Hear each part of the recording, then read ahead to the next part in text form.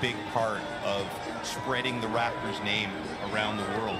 Just to give people some perspective, you're looking at the first shots really of the guys, the team on these open top buses, holding that trophy high in the air as he did on Thursday night. Close and personal. For many of them, this is the closest they're ever going to get to any of that. And I've been talking to people in the crowds.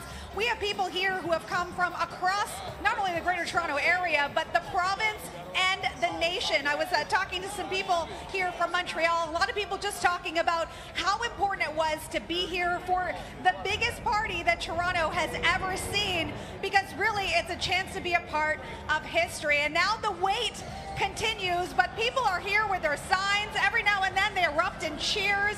We've seen some signs of people saying stay. Perhaps they're players and the management team for the first time.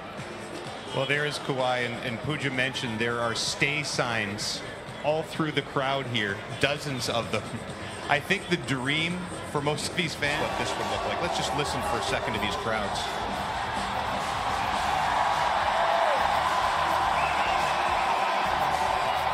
The energy I want to go by the surfing.